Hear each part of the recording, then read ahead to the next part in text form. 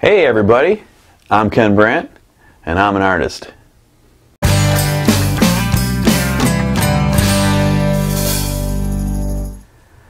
So the video you're going to see today is a time lapse of this epic still life that I did, and unfortunately there was an area, some video that when I'm doing the underpainting in the background area, I'm just using burnt umber in that area, and that part is missing, but it's nothing that is going to prevent you from understanding what I did. You'll be able to see it rather clearly that it was just putting in some of the darker areas and some lighter areas using burnt umber, and that's all that was. So that part's missing, but the rest of the video is all there. And if you have any questions or comments about this particular still life or any other painting, please leave a comment below, and I will make sure that I read that and get to it.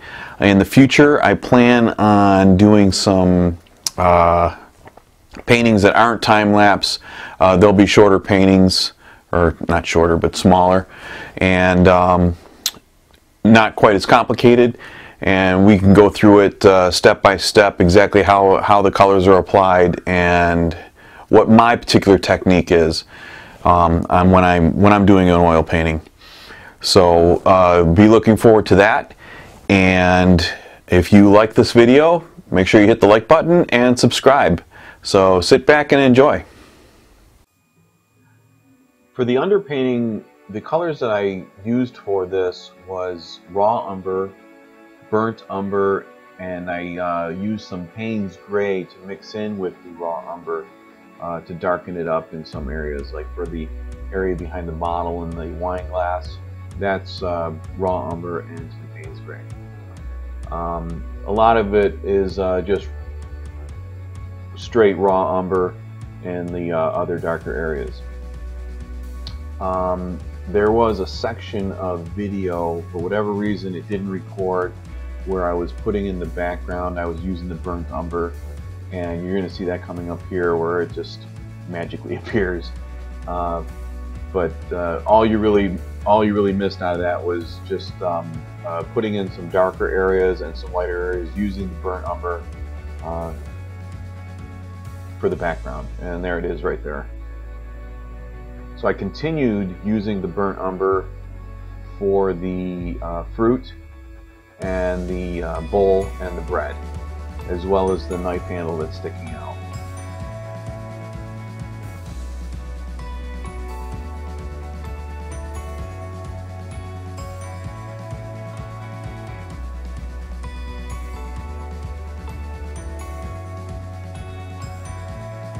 What I did with the for the lighter areas, like the green grapes there, I pretty much just dipped my brush in some paint thinner and went back over it and actually removed the paint that I put on there to lighten up those areas.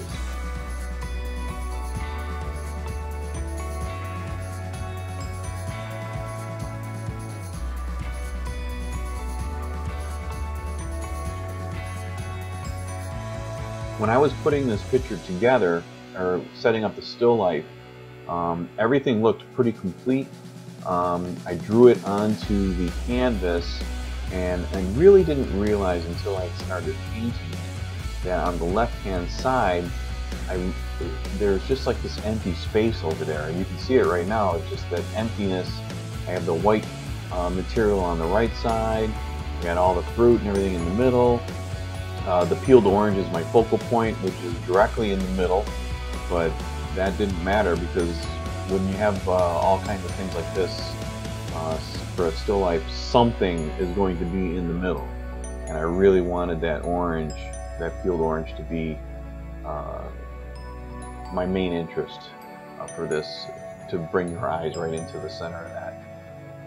But on the left I have nothing, and this seemed like a problem for me. So I tried a bunch of different things. I took another orange and threw it back there on the right side of the setup, and that really didn't look very good. I grabbed a pearl necklace, figured maybe that could, drape that down and kind of swirl that around, kind of give it some interest, but that didn't work very good. What I ended up doing is I ended up taking some more white material and putting it behind the bowl there on the left hand side to fill in that area. And you'll see when I'm painting in the rest of the when I'm putting in the colors, which I'm doing now, I'm putting in the basic colors. You'll see that I left it blank and I put the fabric in later. For the oranges, it was just a mixture of cadmium yellow, deep and regular cadmium yellow, and I mixed it with some ultramarine violet, and that really made the yellow, gave me some really darker greens and oranges that really worked out well for the shaded areas. For the grapes, it was the cad yellow and again ultramarine violet, and that dulled it down, but it makes this really nice green which almost matched the green grapes perfectly. For the purple grapes, I used a combination of the ultramarine violet and some Payne's gray to make those dark grapes. In some of the grapes, I use some alizarin crimson to kind of put some red highlights into the purple grapes. I did see some of that in my setup, so I wanted to incorporate that.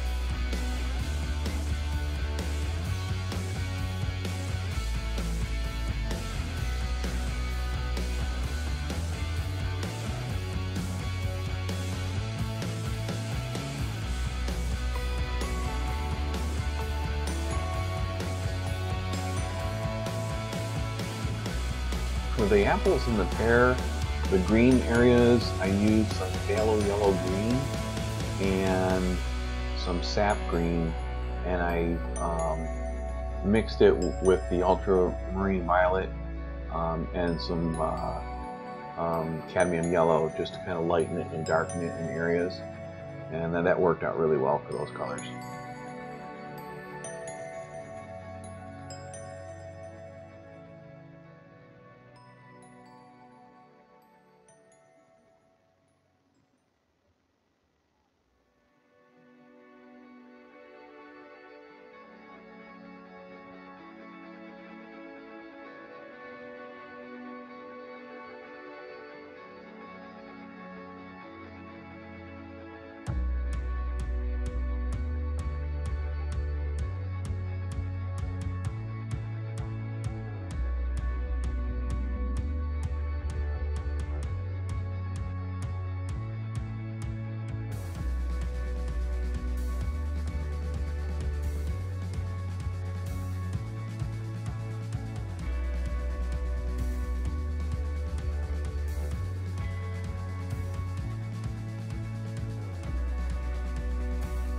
The wine bottle is just pretty much a mixture of the ultramarine violet and some alizarin crimson, and that I thought that matched the actual bottle, the colors that I was seeing in my setup, and it worked out really nice. And the bottle looks great now, but when you start putting in the colors for the background in that bottle, that wine bottle really pops.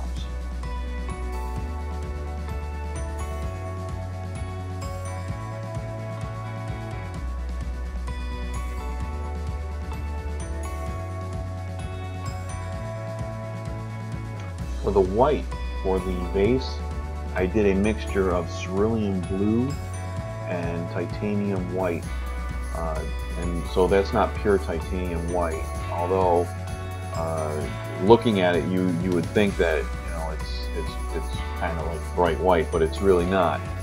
And then for the shaded areas on the vase, I mixed in some ultramarine blue to darken that up.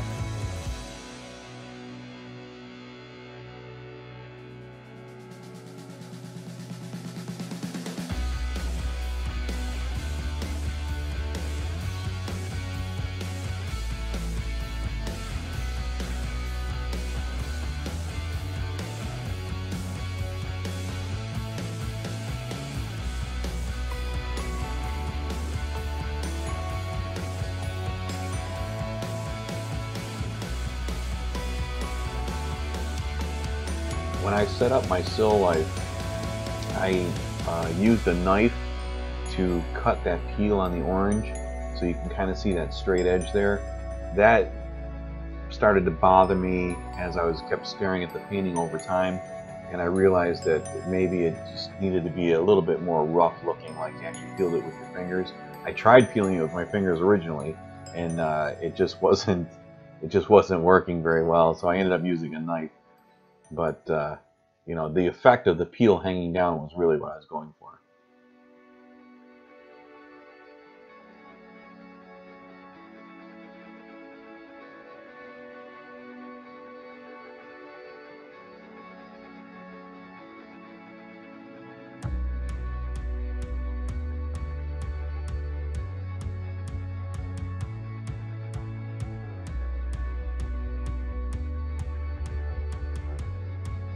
For this drapery on the right hand side, it's a white drape, but for the shadow areas I just used a mixture of Payne's gray and titanium white. Obviously for the darkest areas it's almost straight Payne's gray, but not quite, and if you can tell, it matches my sweatshirt almost perfectly. But that'll actually, once you start putting the lighter colors into the drapery, it changes the whole effect of the way it looks right now.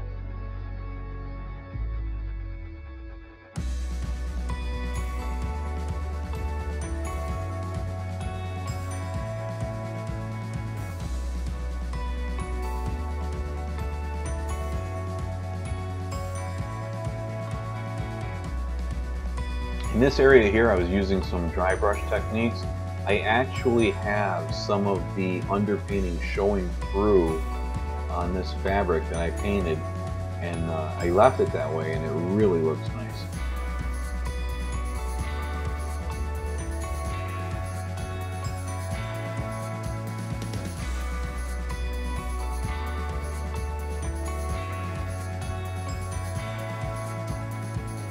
For the background, as you can see in the picture, it's kind of like a dark maroon. I was using a mixture of alizarin crimson and some quinacridone magenta, and I thought that was kind of a close match to what I was seeing, but I really didn't like the effect that I was getting. It just seemed too bright, so I actually end up going back over that and darkening that whole area up. I just really wasn't happy with the color.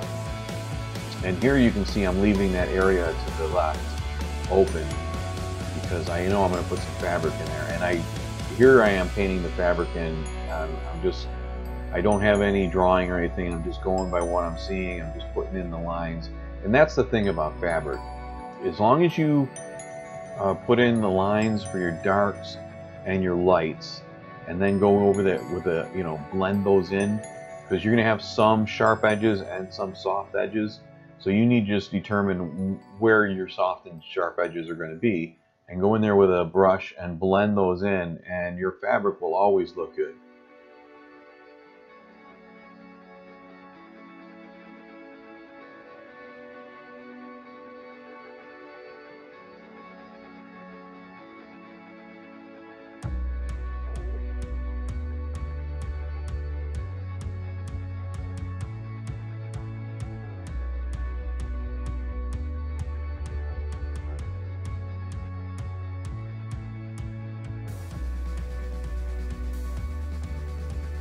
So here's where I started going back over that brighter color, and I really darkened that up, and I was much happier with it after I did that, because it just gave the painting a more natural look to it.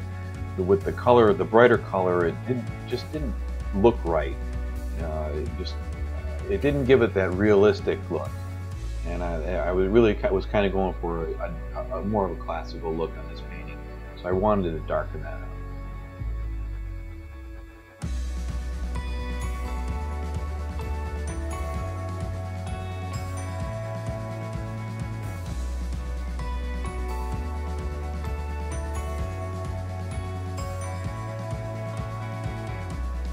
You can see how once you add those shaded areas in underneath the fabric on the left, it really makes that fabric, it grounds it to the table that it's sitting on, and it looks a lot more realistic.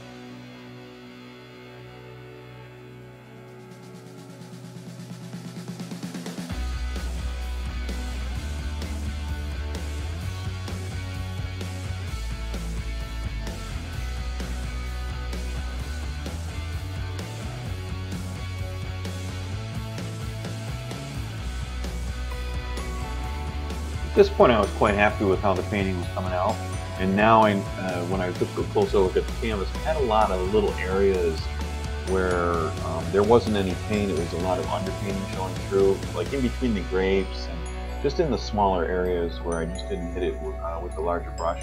So that's what I'm doing now. I'm just going over those areas and filling those in, putting some necessary shadows on the grapes, making the grapes darker where they need to be.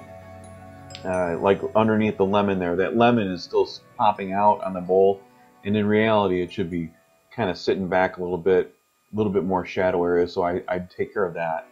And but you know, I go through and I just touch up all these little areas here and fill them in, and it really makes a huge difference in the painting.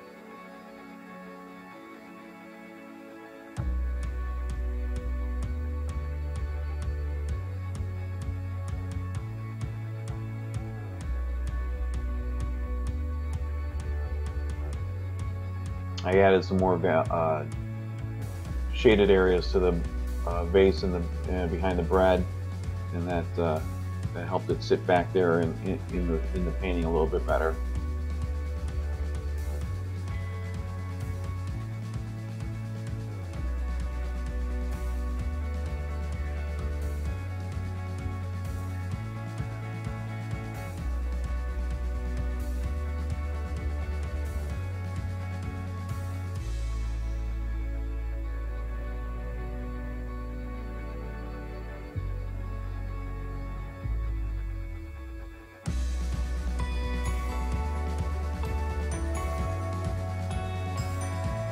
Here I am putting in some of the highlighted areas on the fruit, like this particular apple, and then the pear behind it.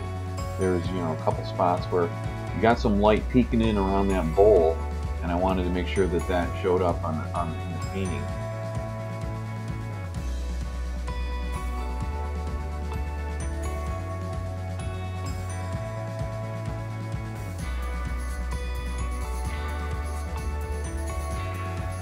Here I am darkening up that lemon so it sits a little bit, or it appears to be sitting back a little bit farther in that bowl, so it doesn't look like it's just sitting on the top of everything.